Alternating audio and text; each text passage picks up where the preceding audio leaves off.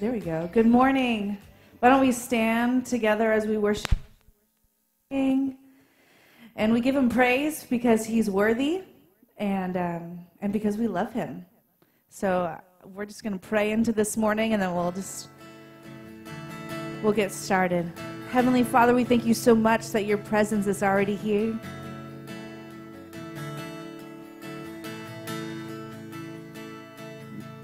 May you speak to us this morning. And we love you in Jesus' name.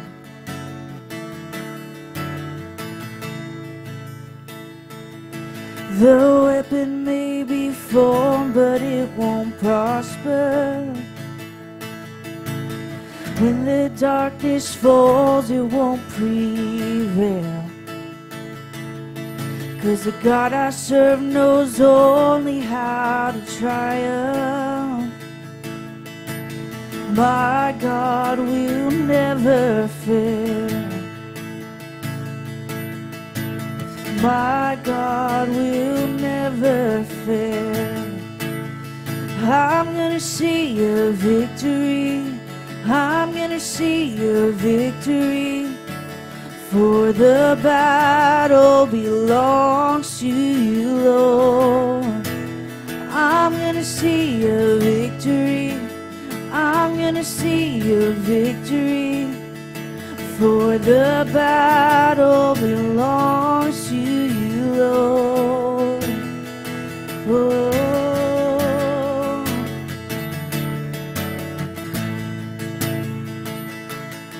There's power in the mighty name of Jesus. Every war he wages,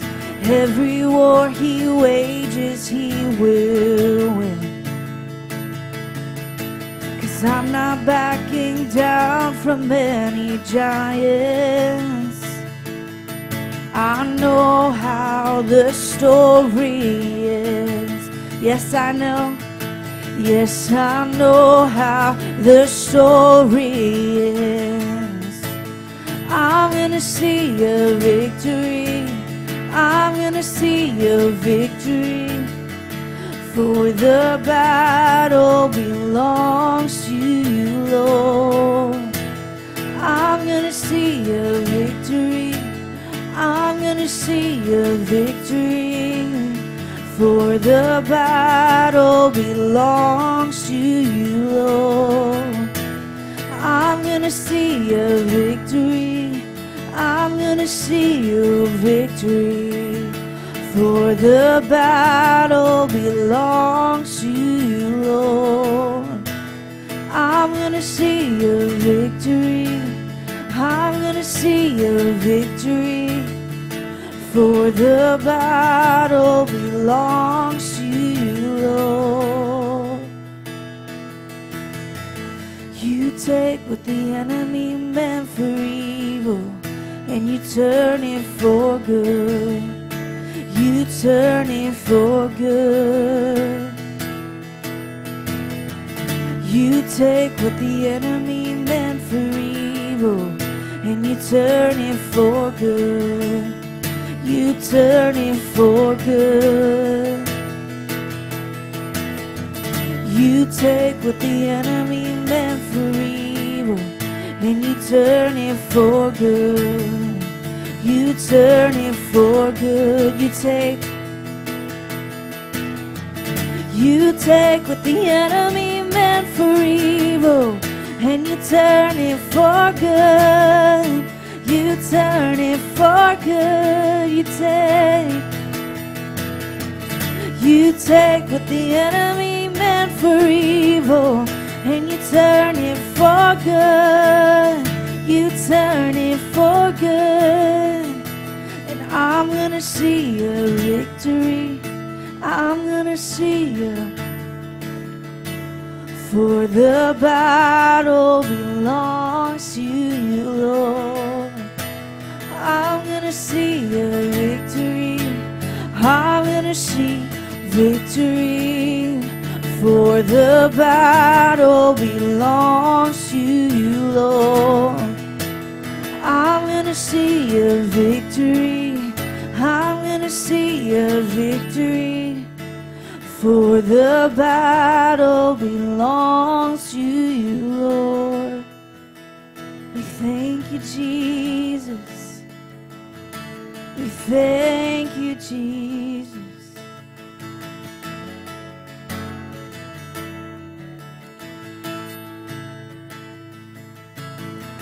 We thank you, Jesus, for our victory.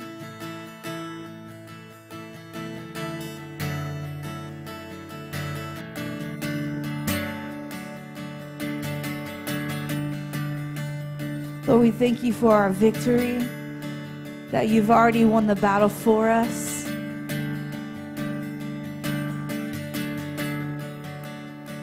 And that you are for us, Lord.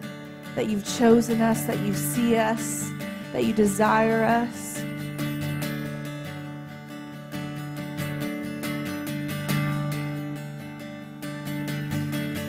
You are with me. What could separate us? You are for me. What could stand against us? Your love, it won't let go.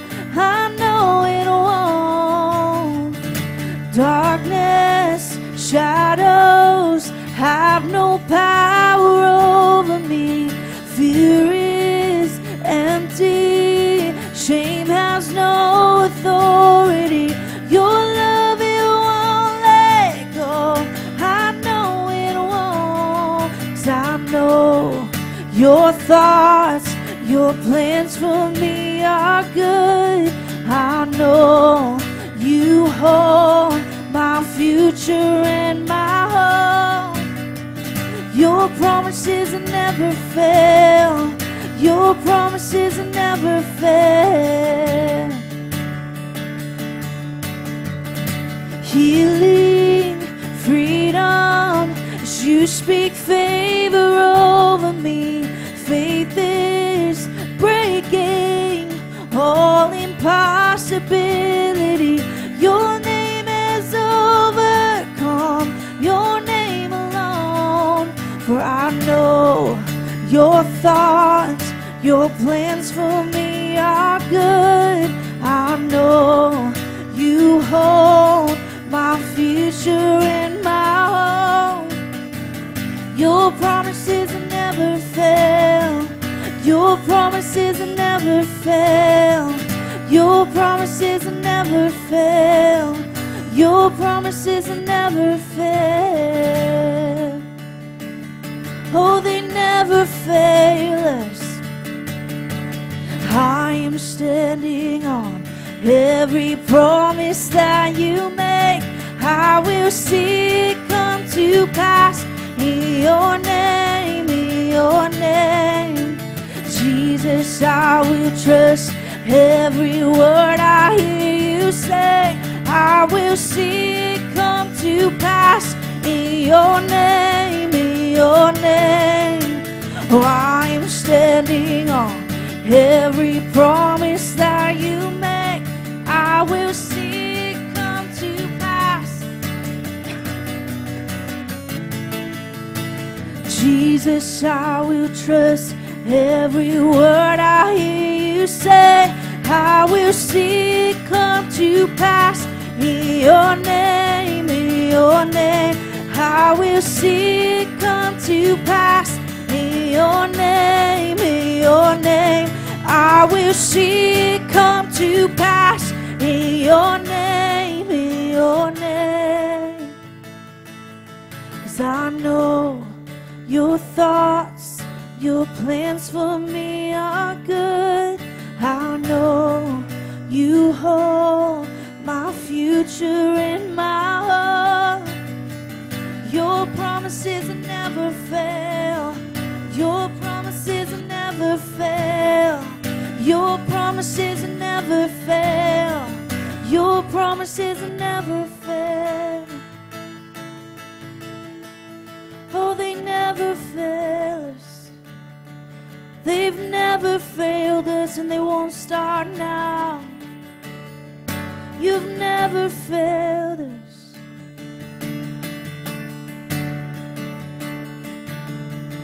You have never failed us.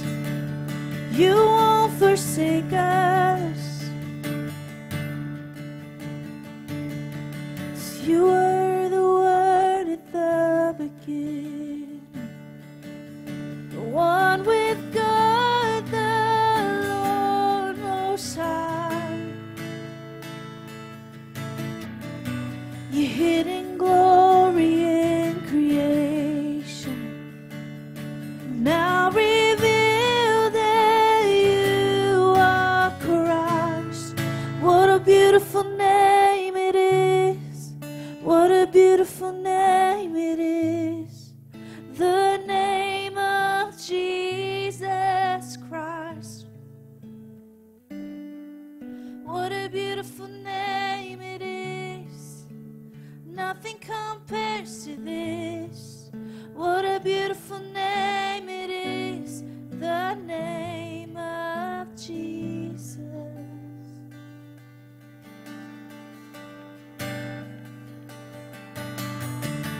You didn't want heaven without us.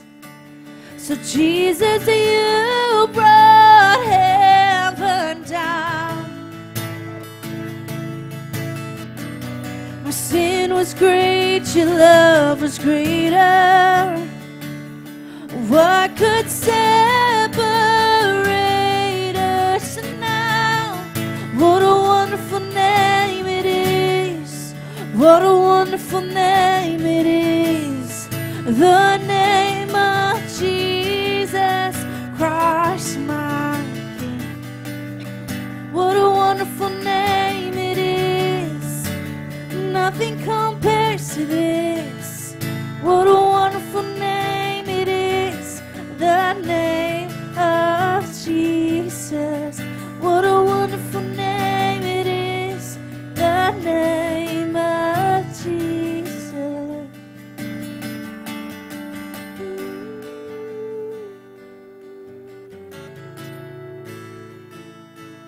How sweet your name is. Come on, there's no more distance between earth and heaven because Jesus paid the price for us so that we can live freely in Him.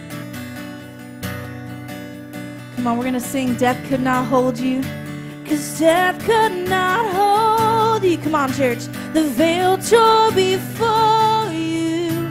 You silenced the boast of sin and grave. The heavens are roaring the praise of your glory. For you were raised to life again. You have no rival. You have no rival. You have no equal. Now and forever, God, you reign. Yours is the kingdom. Yours is the glory. Yours is the name above all names. What a powerful name it is. What a powerful name it is. The name of Jesus Christ, my King. What a powerful name it is. Nothing can stand against. What a powerful name it is. The name of Jesus. What a powerful name it is. The name of Jesus. What a powerful name it is. The name of Jesus.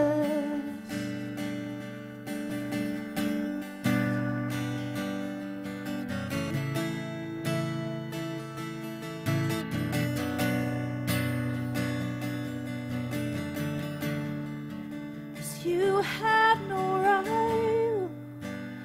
You have no equal. Now and forever,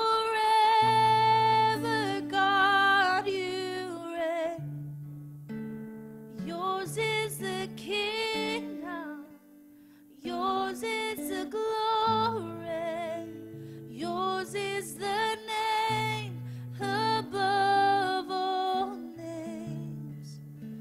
'cause you have no rival, you have no equal, now and forever,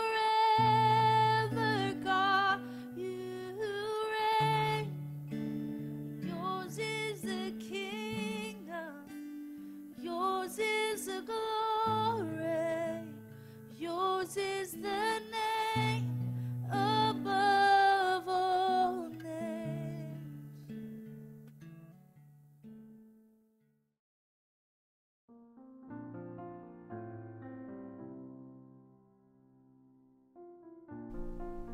Hello, I'm Linda Hudson, and on behalf of Pastor Ken and our church family, we want to welcome you to Carmel Mountain Christian Church's online service.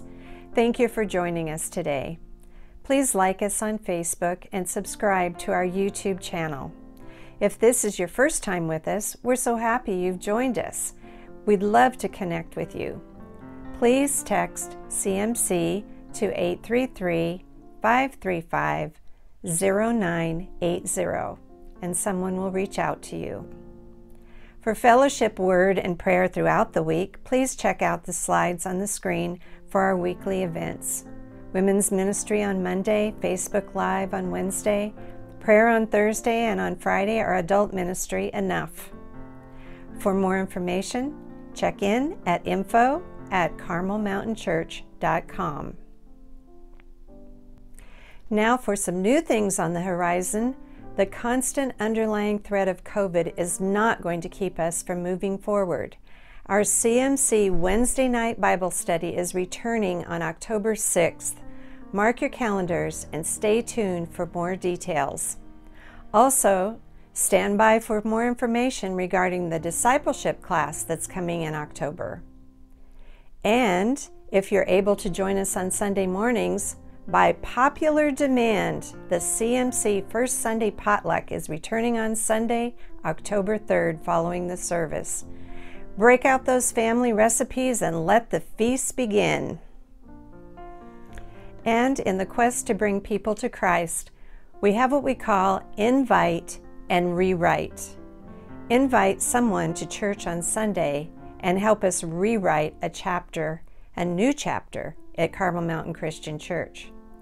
Let's follow Jesus' proclamation in Matthew 16:18, where he says, "Upon this rock I will build my church."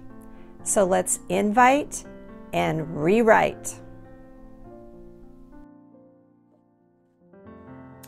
And now, as we move into our offering time, we want to give you the opportunity of a lifetime. Have you been blessed in your time with Carmel Mountain Christian Church? Whether you participate Sunday mornings in person or tune into our various online live venues, we'd love to invite you to a deeper experience. Please prayerfully consider starting or increasing your financial support with Carmel Mountain Christian Church. Although church is not often looked at as a business, it still costs a sizable amount of money to maintain our physical presence, to pay our wonderful ministry leaders, and to provide the high-quality online engagement opportunities that we have. Due to the challenges during the COVID pandemic, it has led to the accrual of unforeseen financial debt, making the need even greater. While it may seem impossible for some of you to give away 1/10 of your income, or the tithe, remember what you're buying into. The most important work in people's lives, their eternal salvation and joy.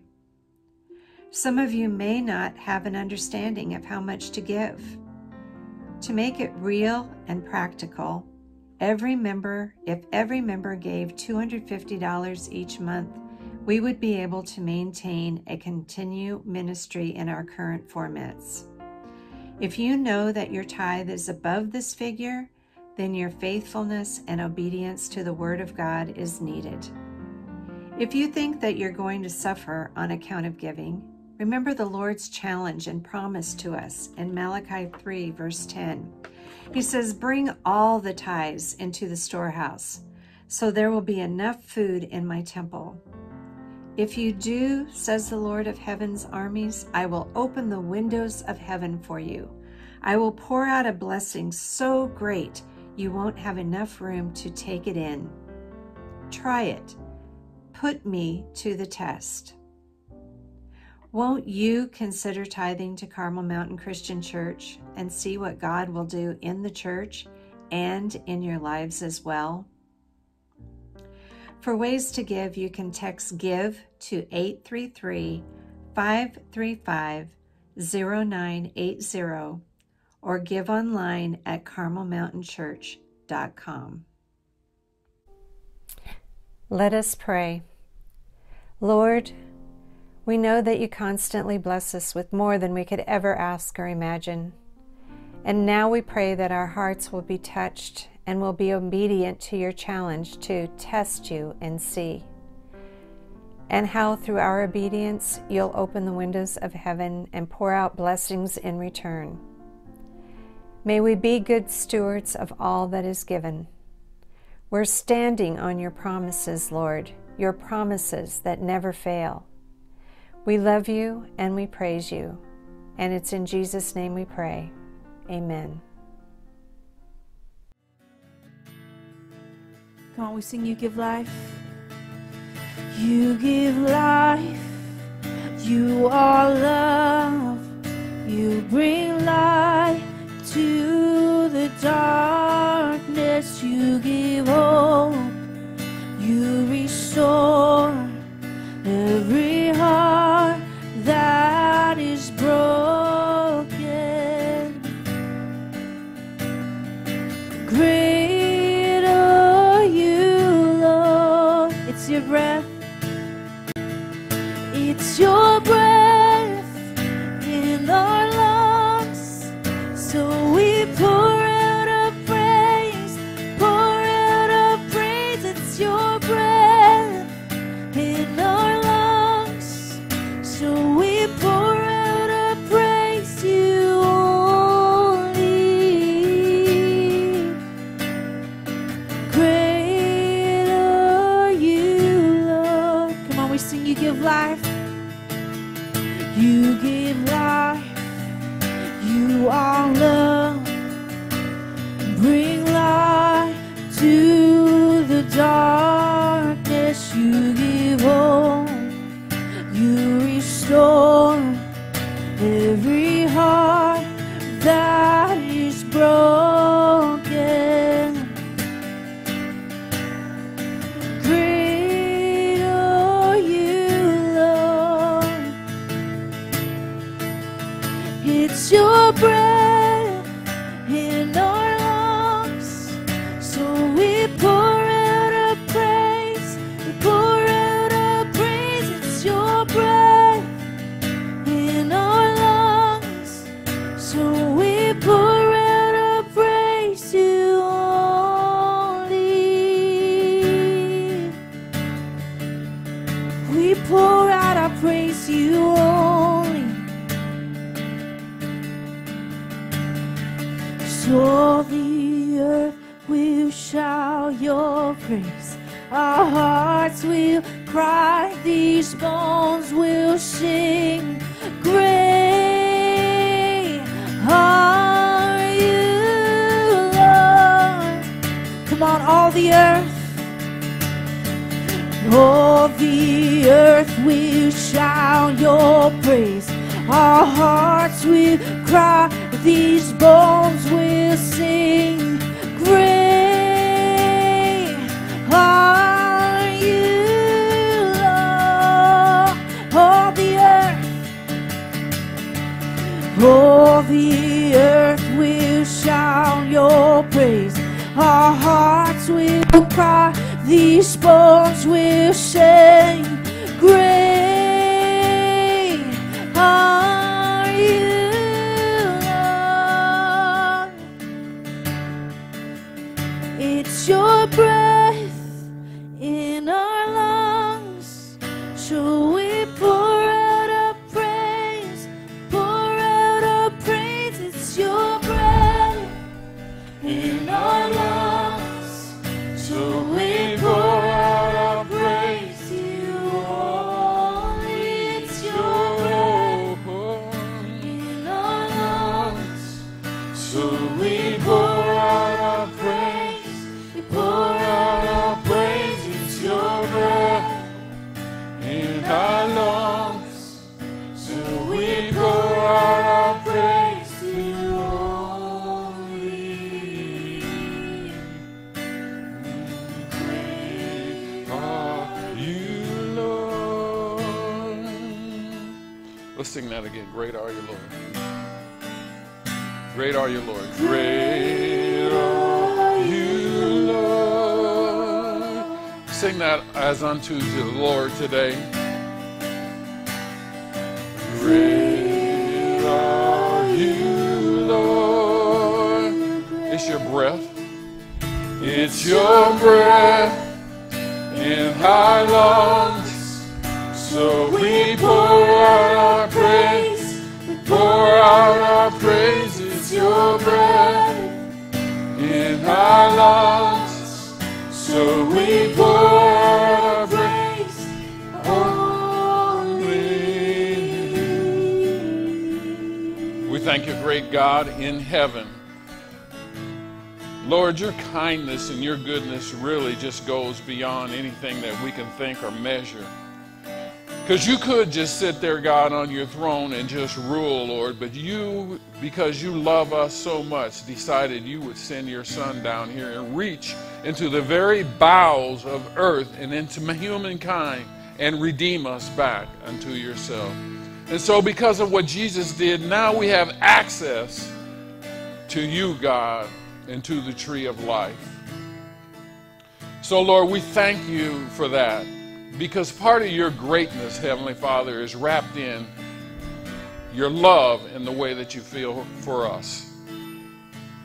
So, Lord, it's been a week since some of us have gotten together and just shouted praises to you. It's been a few days, Heavenly Father, since we had corporate prayer, God. But we pray now in the name of Jesus and saying thank you, Lord, for this body of believers that are listening to me live right now and those who are watching and listening online. I pray, God, that in the name of Jesus, you will reach right down into each one of us, God. Reach down into our situations, Heavenly Father, God, and act and move.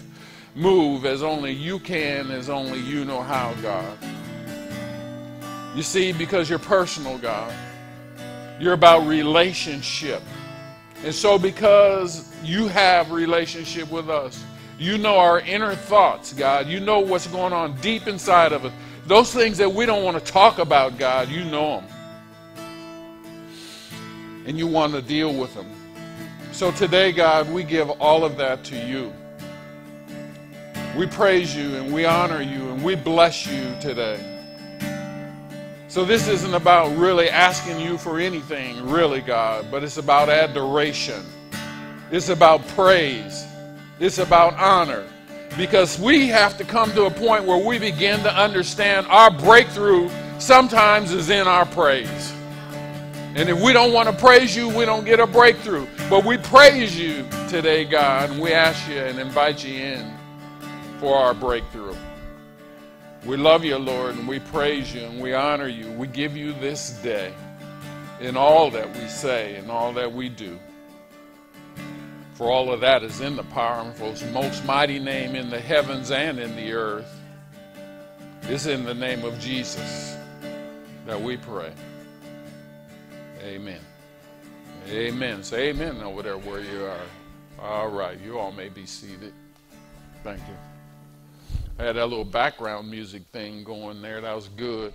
Even Porter, when he was up here, had a little background music which was going with you. How'd you like that? Was that all right? You wanted to sing, but thank God for little mercies that he didn't. So he didn't start singing. Then we have a whole new scenario then. God bless you all, and welcome to those of you who are here at church today and those of you who are watching and listening online. God bless every single one of you. I have a special message I want to give you right now before I get into my main message, and we'll see if I get to that or if I don't get to that. I'm not really sure. Because I do want to talk to you something about a serious matter. So this is me having a family talk with you. Because we've got something that's going on here at Carmel Mountain Christian Church, and me as the lead pastor, I need to try to keep you guys informed of what's happening. So this is really a talk with you about COVID and the impact that COVID has had on CMC. Now, everyone knows that every church, no matter where the church is located, was impacted by COVID in one way or another. And we preach, all preachers are preaching. We're preaching before COVID. COVID begins with a C, doesn't it? BC, and after COVID. And we're still in the aftermath of COVID. So before COVID, we were all going as our churches and doing our own thing and just going along. And really, COVID shook the foundations of what we would call our churches. I don't want to use the word religion because it's really not about that. It's about relationship with God. But it shook our church and every church in what we thought we should be doing and how we thought we should be doing it. Now that is universal. And that has had an impact on us here at Carmel Mountain Christian as well. And I'm going to tell you about that today. And I'm not telling it to you to discourage you, but I'm telling it to you because for action, right? You should be asking yourself before I say anything, why does this matter? And what does this matter to me? I'm talking to everyone here and I'm talking to you online. Because what has happened is what I'm standing in front of today, and what we have is we have some sort of rotation that I don't understand. I don't think any church really actually understands the rotation that's happening. So in other words, we have X number of people in the building right now who are here listening to me, looking at me right now. Next week, there will be a rotation, and it'll be another set of people who are in here and sitting here and listening to me. And it doesn't seem like that we're all here and gathering together because the building would be packed out. It would be packed out if everyone who showed up the last 2 weeks were in here today, we would be packed out.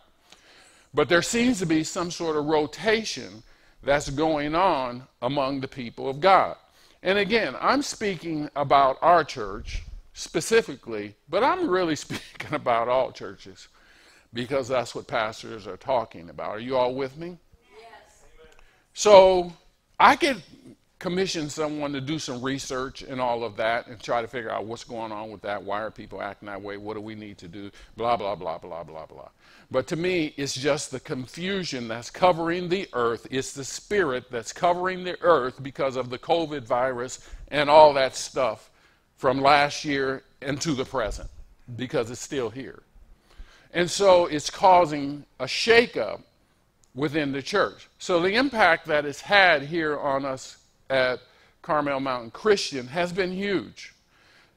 In the last year and a half, we've lost over 65% of our staff and our workers. That's a major impact on us. And that has happened without people coming back in and replacing them. COVID had this effect. You guys know this. We were just out having a good time yesterday. We went to the outlet mall up there in Alpine. You guys ever been there? Or any outlet mall. And as we're walking through there, it was almost like it was some sort of ghost town. Just stores among stores, closed, closed, closed, closed. That place used to be a zoo. If we walk around this mall that I'm standing in here, this strip mall, you'll see businesses have closed. And why? Because of COVID and the restrictions we had of COVID. So where I'm going with this is with this building that we have here, we still had to pay rent, or we were still supposed to pay rent when the building was empty and no one was in it. When we finally started to start back up, and we were meeting outside and, trying to, you guys remember that? Trying to make some adjustments. We still have to pay for this building. And so what is happening is we accrued debt that we never had before as a result, because I think our manager was really more than a gentleman and treated us great over that. That's my opinion. But he's a person, too, who has some bills to pay, and he's saying, like, what are you guys doing? We need our payment here. And we need to pay. And he's been great. He's been great. But we have a deadline to come back from all of those months. 18 months now, I want you guys to think about that. You know when COVID started. and not paying rent and all of that accruing. Now we've got that, and we've got to come back with that. So what am I saying to you? I'm saying in the most serious manner that I could possibly say it. If you want this church to remain here, do you, those of you who are online, do you believe that God is doing something here in this church and doing something with this ministry? And if you believe that that is true, then you need to take action. This is not time to pass the buck and say if somebody else will do it, but pass the buck to the church. That's what it is time for. It is time for us to put into action the theology that we already know about tithes and offerings, and consistently be tithers to what it is that God has done. If we don't do that, then I'm not even going to speak certain words, because you know there's power in the tongue, so I'm not going to speak certain words. I'm just telling you in a business sense that that has been what has happened, and we need action from the people of God who call this place church. This is what has happened, because I talked about that rotation and that rotating coming in and out. So I know that there's a lot of people online who watch this service, because actually, if we look over the period of time since COVID hit, our online ministries have shot up. What Porter was talking about with the Wednesday ministry, we got our own ministry thing that's going on with people who are just all over the world. We've got stuff going on with people on Mondays who are coming in. I have no idea, as I testified last week, who was watching the Sunday morning services, but we see the numbers.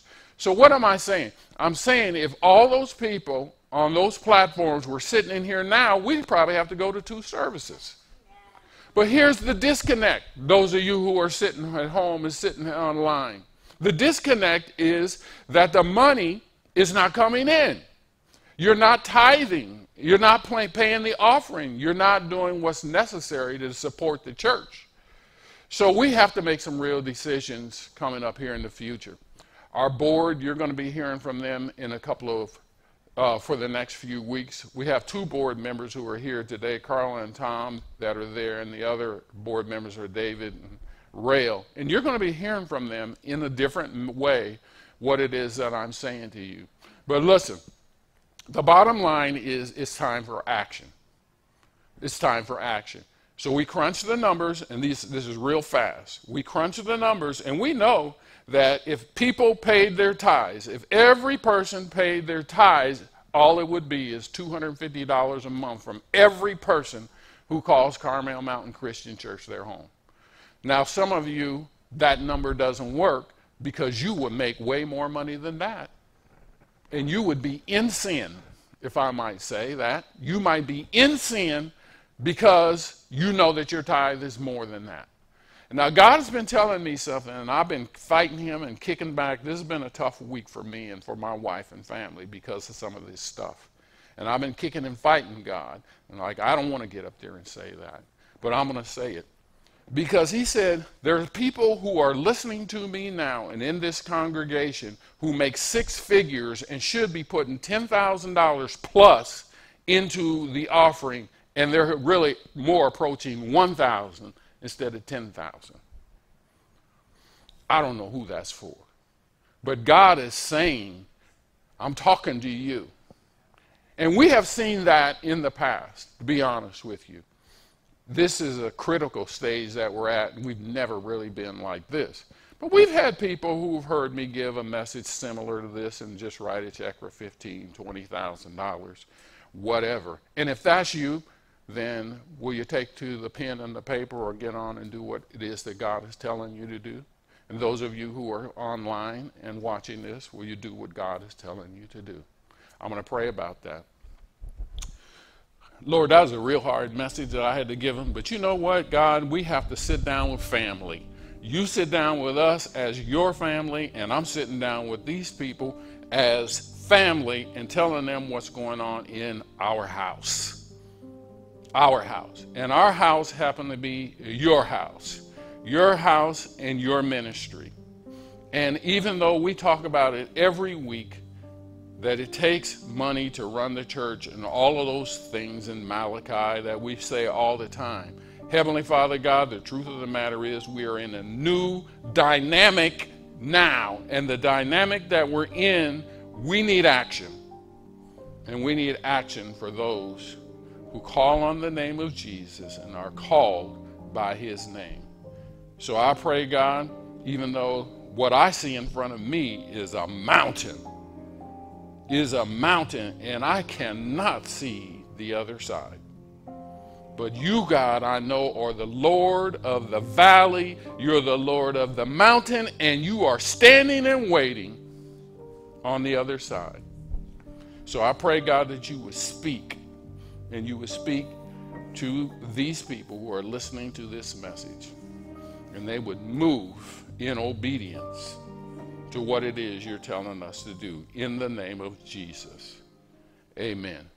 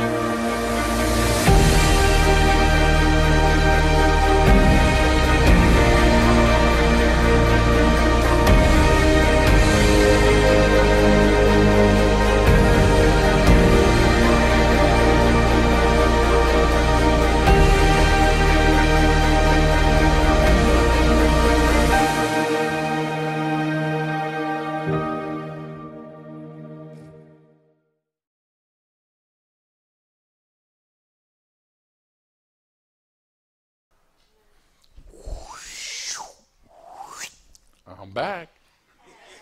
Different message, different tone, different everything, I think. Does he know me? You know what we think about God? I just said it when I was up here. God knows you and knows you down. So why would I ask the question, does he know me? Because the Bible tells us that he does know us, but do you know you? And do you know who you are and who you are in Christ? And are you in relationship with him? And do you hear his voice? Because do you hear his voice? Because you need to hear it to make an action. If you're not hearing God's voice telling you to move and what to do, then you're moving on your own thoughts and your own thoughts and your own actions. God wants to talk to you, and he wants to have a conversation with you. And the question is, do you hear him, and does he know you, and do you know him? So I'm getting that from John chapter 10, verse 3, which says, to him the doorkeeper opens, and the sheep hear his voice, and he calls his own sheep by name and leads them out. Leads them out of what? Leads them out of the mess and leads them whatever you need him to lead you out of. He leads you out. Why? Because you hear his voice. Everybody say his voice. His voice. Do you hear his voice? And when you hear his voice, he will call you to action and to obedience. Number one, recognition of God's voice is based on relationship and obedience. And I mean in that order. You have to have this relationship with Christ. This relationship to Christ should cause you to move towards obedience. Did you know that that's measurable? Oh, what? It got quiet. Pastor, what do you mean that's measurable? Oh, it's measurable. Your relationship with God he will tell you things and help your understanding. When you have then the understanding of God, you can't help but move. See, there's an assumption that when you became a Christian and you started calling Jesus by name, you took on his name, you took on his character, which means you should have some understanding of who Christ is and move like Christ did, who was totally submitted to the Father. He said, what you see me do, I do the will of who? My Father. So when we take on the name of Christ, then we ought to do the will of Christ, and that is measurable, meaning we ought to be able to look at your life and see, are you doing the will of Christ? Are you obedient to the things that Christ is telling you to do? And that is measurable. Now, I don't sit here as a pastor and measure your work. Who does what? I could do that. I could do that. But that's not on me. That's on you. Now, we may feel the effects. We may feel the results of that. Are you teaching a Bible school? Are you study? Are you mentoring people? Who are you sitting down and mentoring with? Who's mentoring you? Who are you? On and on and on and on. It's measurable. And then what is your action that you're doing that is in line with the Word of God?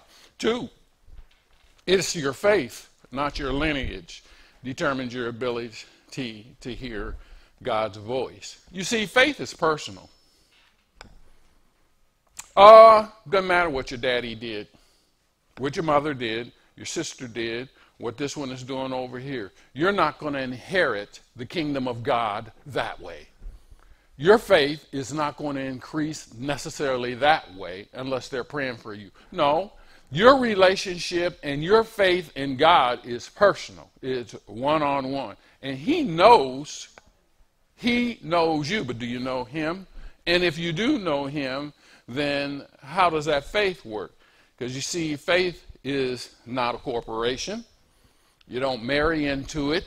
Vicky, you don't marry into faith. You all. It's not necessarily in your lineage and then it comes into your DNA. No, not necessarily. You have to confess with your mouth and believe in your heart that Jesus died and rose from the dead. Then you will be saved. Saved. Saved. That's it. You. So it's not a national movement, it's a relational movement. You must know and hear God for yourself. Wouldn't you all say that nowadays there's a bunch of noise out there? I mean, it's always been there, but the volume's turned up. All the time. So how does God in your life penetrate through all of that mess to get into your hearing, into your knowledge, and into your understanding, and to you as a being to move? I can tell you what, the more noise, which I heard a bunch of amens and stuff about, the more noise there is, the more we need to rise up. It's not a time to be quiet. It's not. Because we have the power that lives within us to silence the noise, so that the truth can split right through all of that noise into the hearts and in the minds of the people. And I cannot tell you a time in my lifetime when the greatest move of God could be happening right now. Because people who don't even know God and don't even believe God have some inkling that something crazy is happening, and I wonder what it is. Is that true? They're like, what's happening?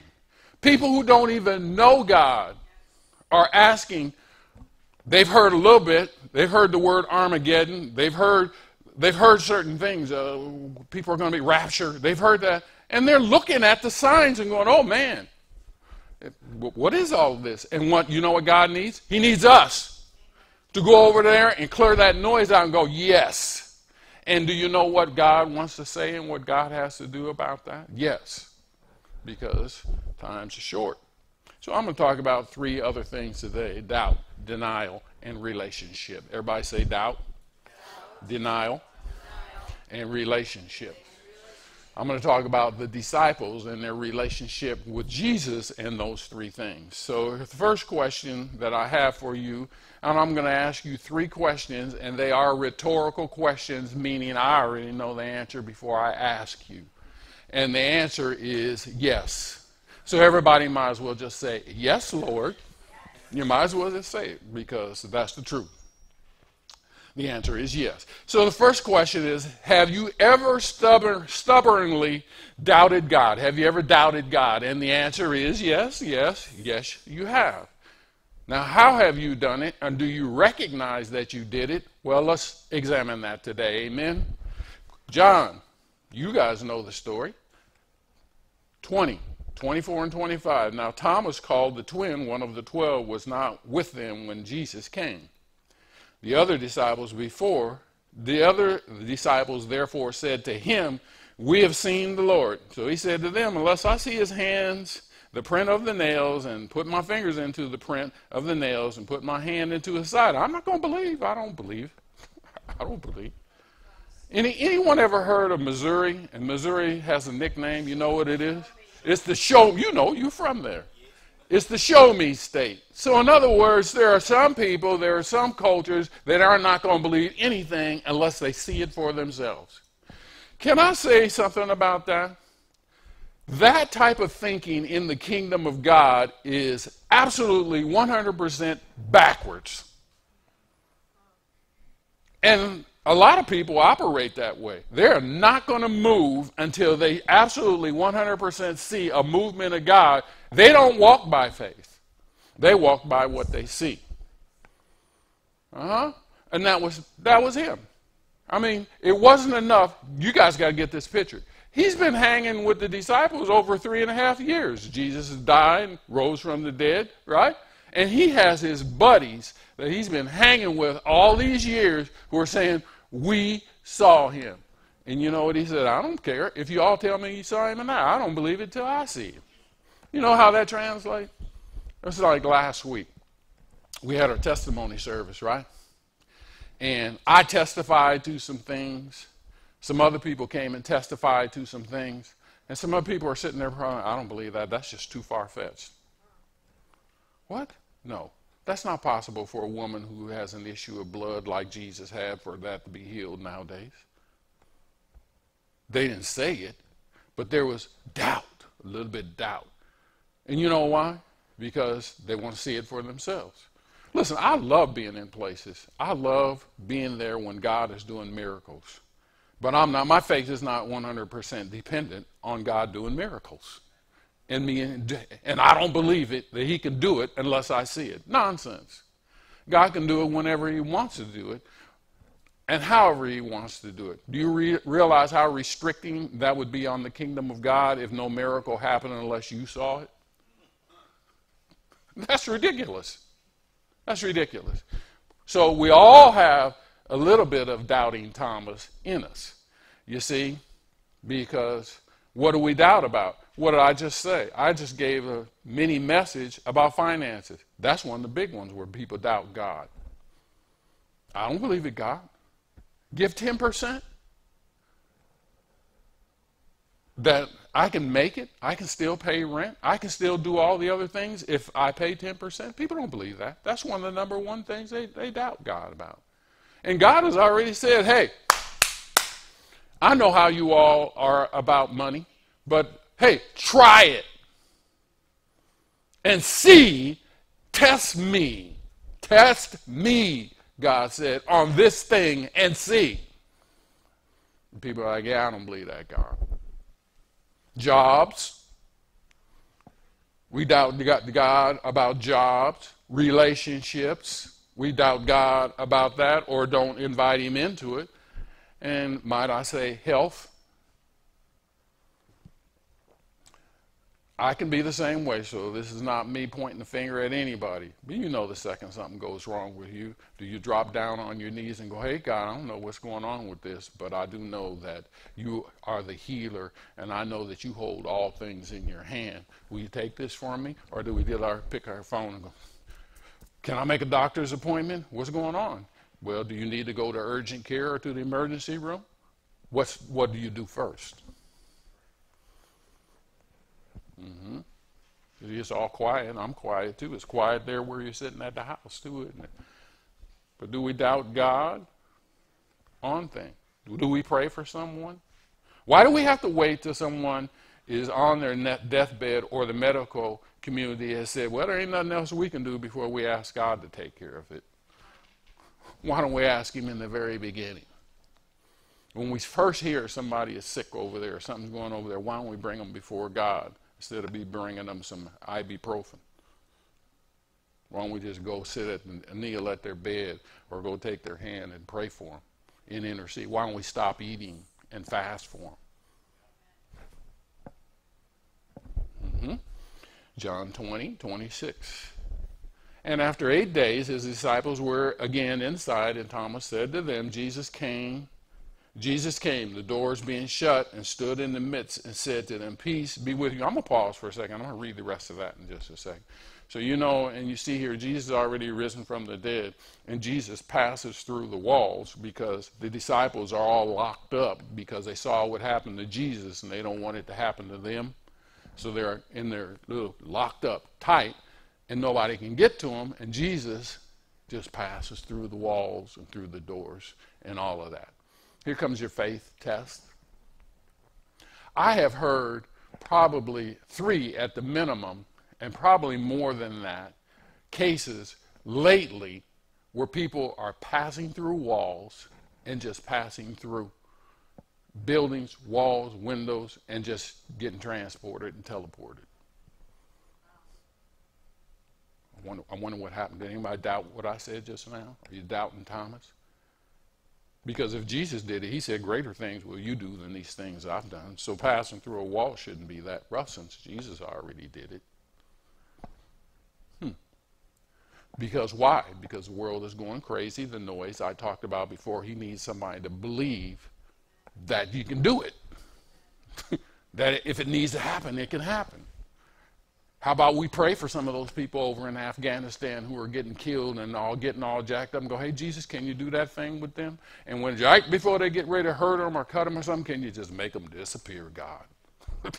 There's some missionary who's in trouble, something's happening with them and their lives in peril. Hey, God, can you help them? God, just make them just disappear and reappear over there. That's like what you did. That ain't even in my notes, y'all. But you all need to hear it because God is moving in ways that is not equal to the task, but greater than the task. Then he said to Thomas, reach your finger in here and look at my hands, and reach your hand in here and put it inside my side. Do not be unbelieving, but be believing. And Thomas answered and said to him, oh, my Lord and my God, it's you. Whoo! Hallelujah. I didn't believe it because they told me, but I see now it's you. You know what Thomas needed? He needed the personal touch from Jesus. Personal. Do you think Jesus sassed him? Thomas, come over here. I know what you said. Come over here, Thomas. Come on, you doubting dummy. Come on. Look. Or do you think he said, come here, brother. I know you have issues with that, and there's going to be people from now until the end of time who are going to have issues with that. Come on over here. I love you. And while you're here, what do you think he did? He loved him into that. He loved him with that touch and brought it to him. 3, Jesus did work with Thomas and his faith, and he'll work with you too. He'll work with you. Wherever you are, whatever you're thinking about God and who he is, he'll meet you right where you are.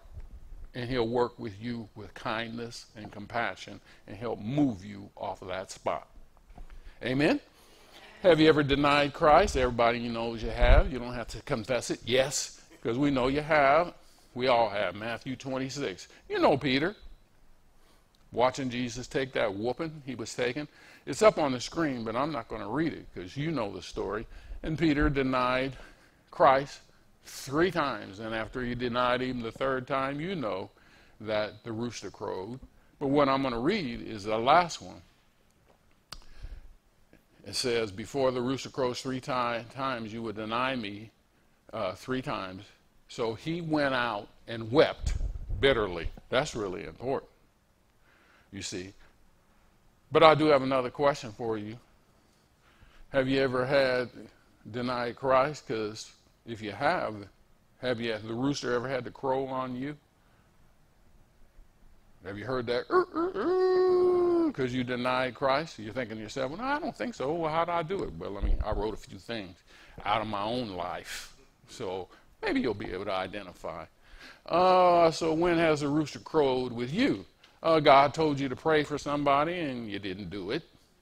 He told you to give an offering, your tithe. Guess what? You didn't do that. Denying Christ.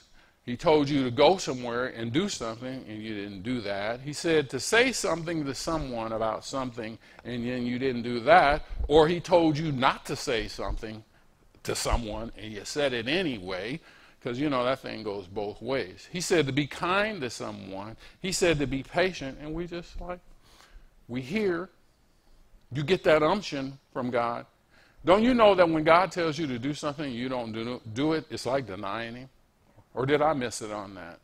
Maybe I did. I don't know. I just wrote some of this stuff this morning. I don't think I did. We deny him.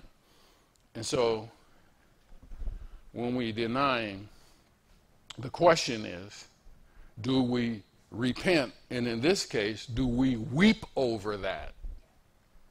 Do we feel bad and weep over the fact like Peter did? Because when the rooster crowed, Peter wept like a baby. Because then he remembered. Do you remember? Do you remember all the things that God has done for you, and when he tells you to do something and you don't do it? Do you weep over that? Or you go, next time, God.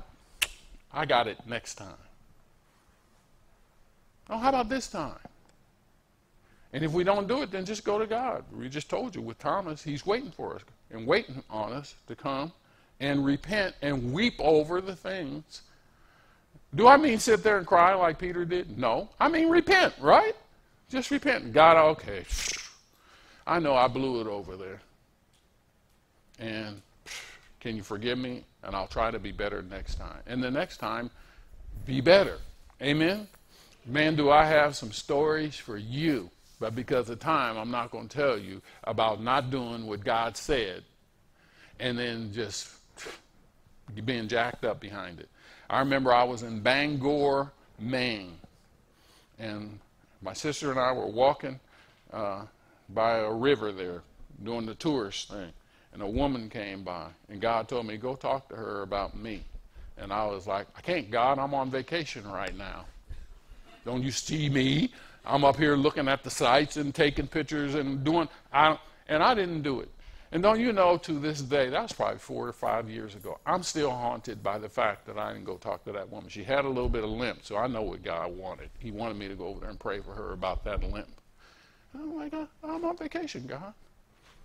I'm just being real with y'all. I'm trying to be real, and I didn't do it. And my heart still hurts because I didn't go over there and talk to that woman. And I keep repenting for it, but God is saying to me, listen, when I tell you to pray for somebody, pray for them. Anybody here need prayer? I'll pray for you, right? I'll stop what I'm doing right now, and I will pray for you because I don't want that on my heart anymore. Do you get that kind of pain when you don't do what God tells you to do? Does it hurt? Or are you fine with it? Because if you're fine with it, you can count on God keep revisiting it with you until you're not fine with it. Well, that was kind of deep. I'm going to say that again.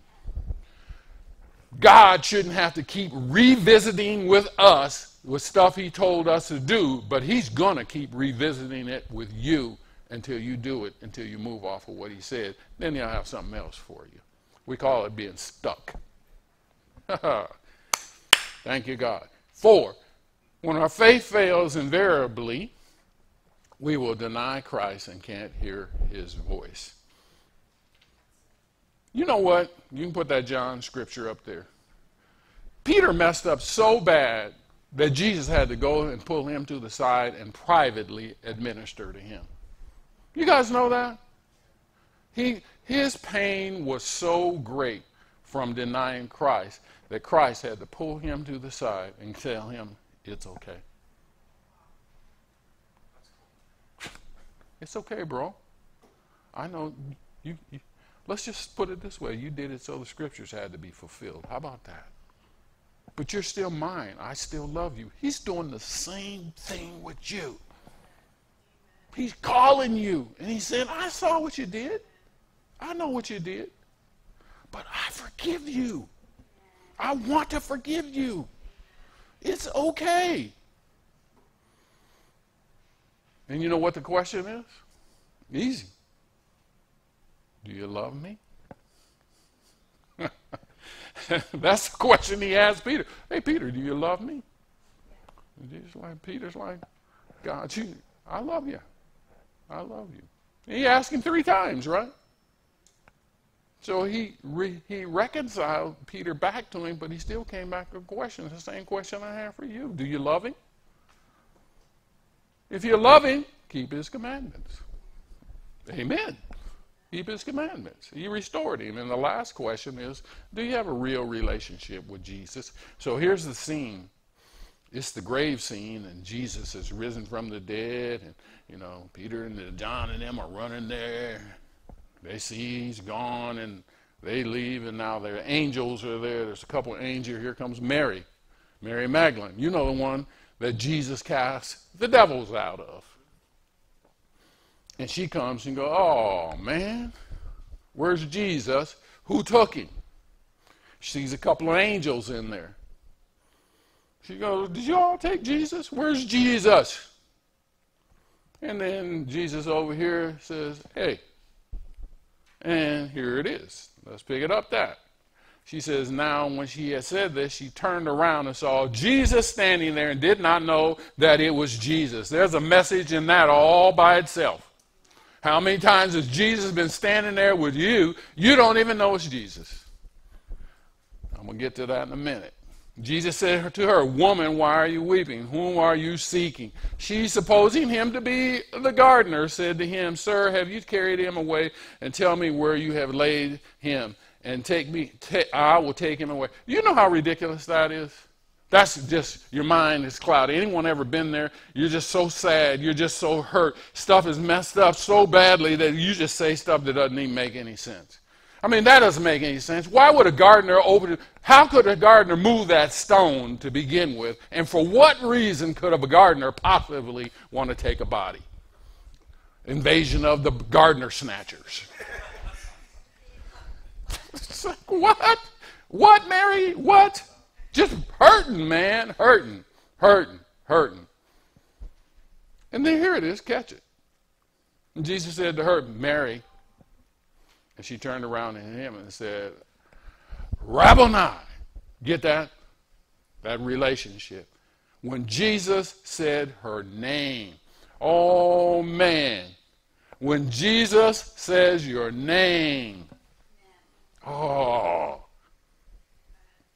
See, the question is, we have to ask ourselves, how many times do we see Jesus trying to tell us something and we think it's the gardener? I mean, who's the gardener in your life? That'd be a good thing to figure out. Jesus is trying to get past something and you've got gardeners in your life. Is it somebody you know that's you're chattering in your ear that you go to? Is it a brother? Is it a sister? Is it your mom or dad? Who's the gardener in your life? And it's actually Jesus. Sometimes it might come through deja vu. Something. 5, heading home. Our faith and relationship with Christ are the canal to hearing his voice. Hebrews 11:6 says this. Somebody better get this today. But without faith, it is impossible to please God. For he that comes to God must believe that he is, and he is a rewarder of the ones who diligently seek him. Not the ones that are just passing by and trying to grab something, that drive-by relationship. You take a shot and keep on going. No, not that. Diligently. Diligently means getting with it. Diligently means getting the first thing I do in the morning is I'm going to spend some time with you, Jesus.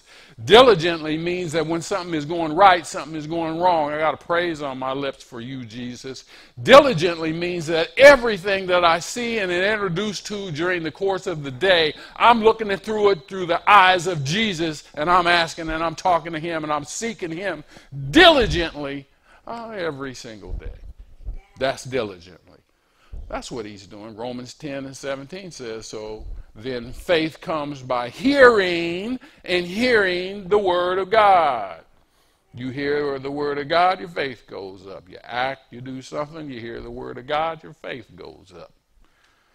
Do you know there's no difference between me or any other person who believes certain things about God? And in this case, I'll just use the healing aspect. Because I get asked to pray for people in healing all the time. I already told you how I feel about that. And you know why I have to do that a lot? Or I do that a lot? It's because the person who's asking me doesn't believe. That if they don't believe, they believe that God is going to hear me at a higher rate than he's going to hear them. There's something on me that's not on them. That's why they're asking me it. Are y'all following with me? Yes. There's nothing on me that couldn't be on you. Where's your faith? The faith piece. I did preach a message about that, didn't I? How do people get healed in this case?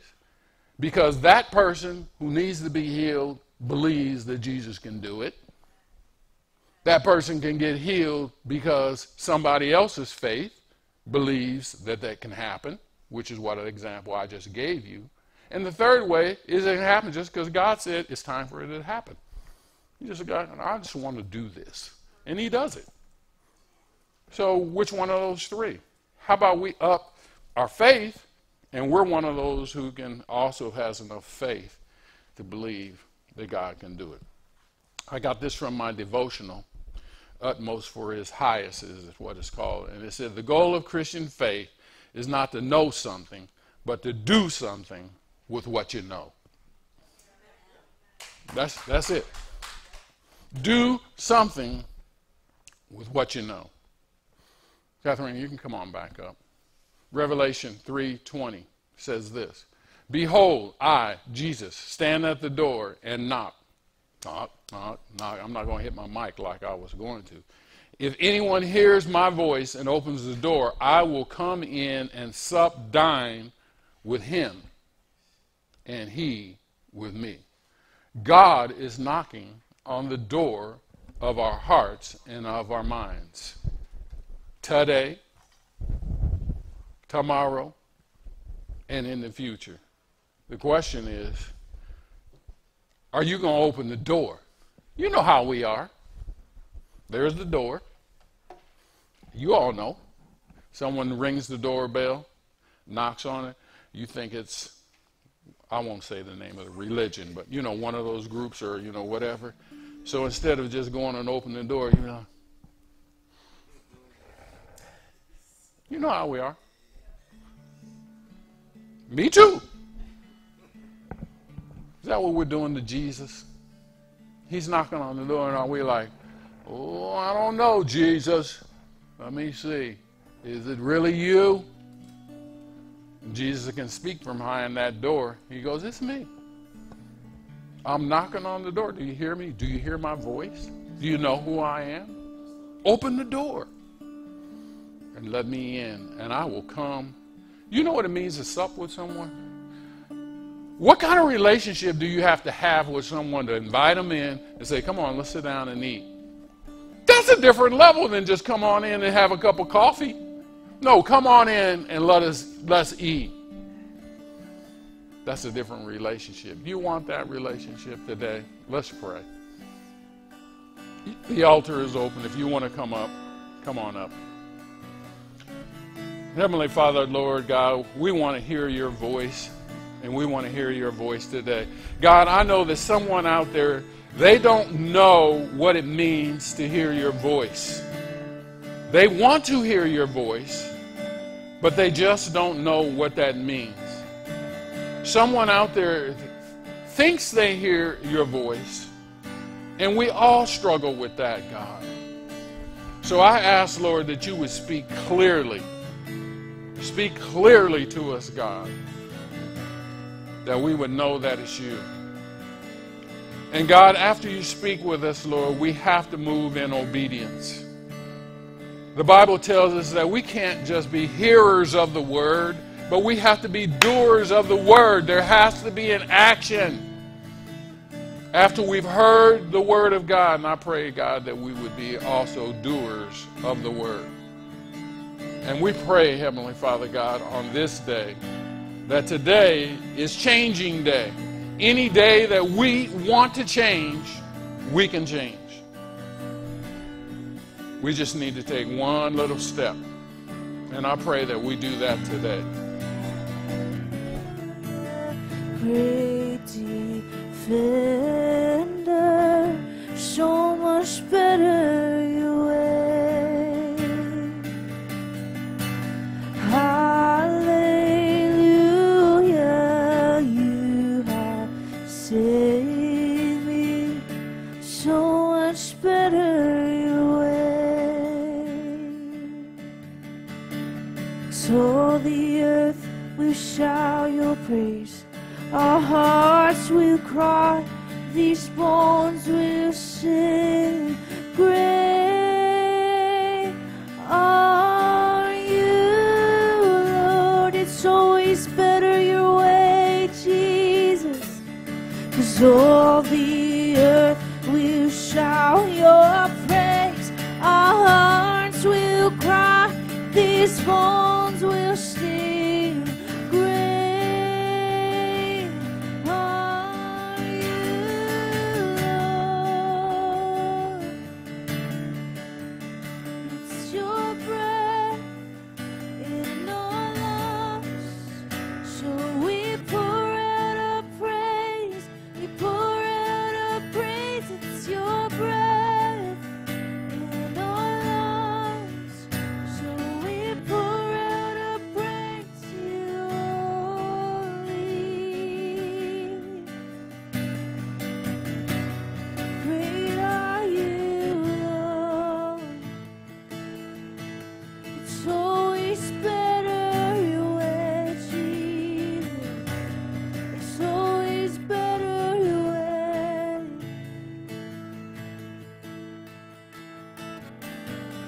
It's always better your way, Jesus.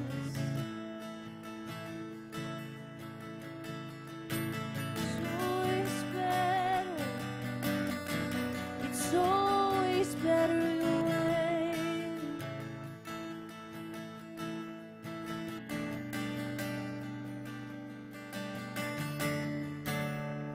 It's always better your way, Jesus. We got to stand with us. It's your breath in our lungs, so we pour out our praise. Pour out, it's your breath in our lungs.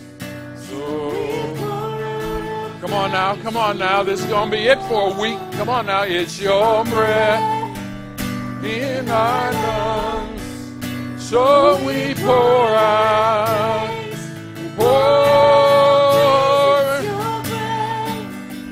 in our lungs, so we pour out our praise.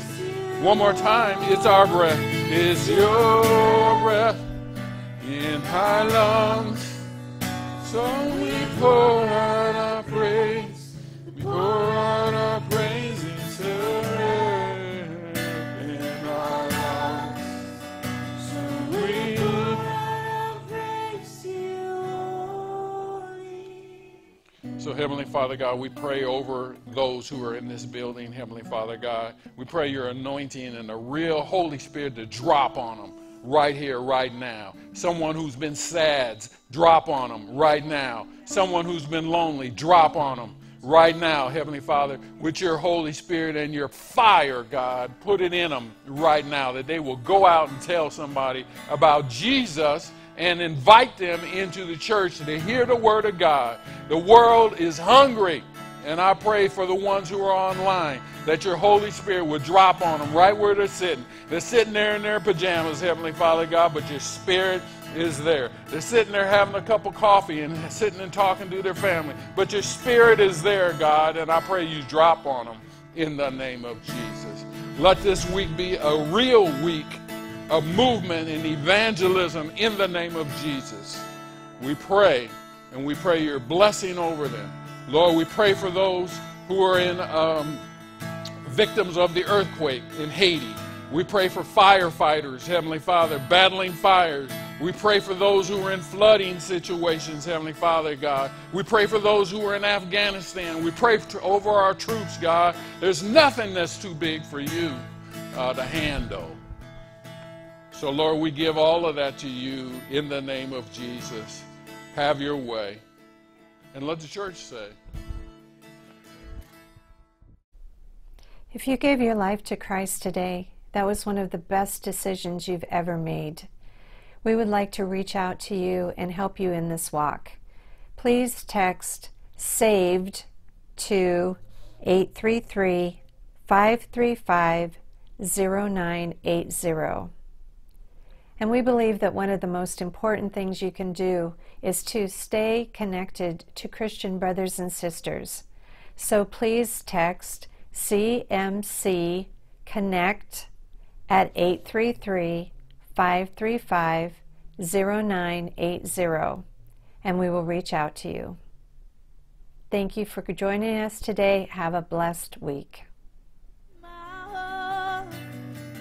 Your promises will never fail. Your promises will never fail. Your promises will never fail.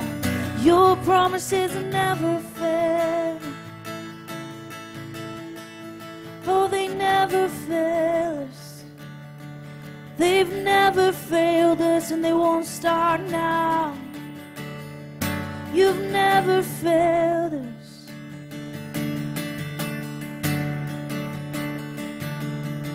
You have never failed us. You won't forsake us. You were the Word at the beginning, the one with God, the Lord Most High. Your hidden glory in creation, now reveal that you are Christ. What a beautiful name it is. What a beautiful name it is. The name of Jesus Christ. What a beautiful name it is. Nothing compares to this. What a beautiful name it is. The name of Jesus.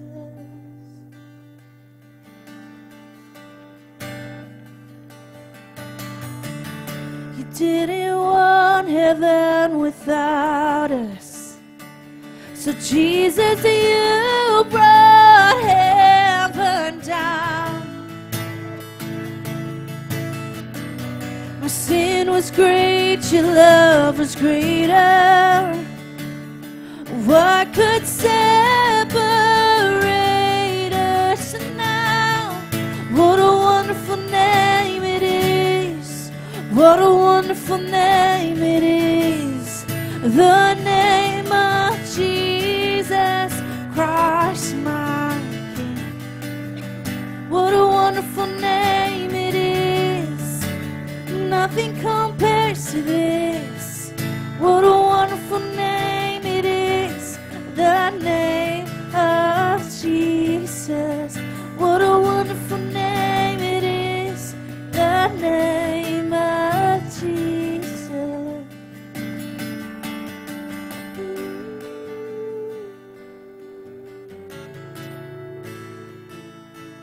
How sweet your name.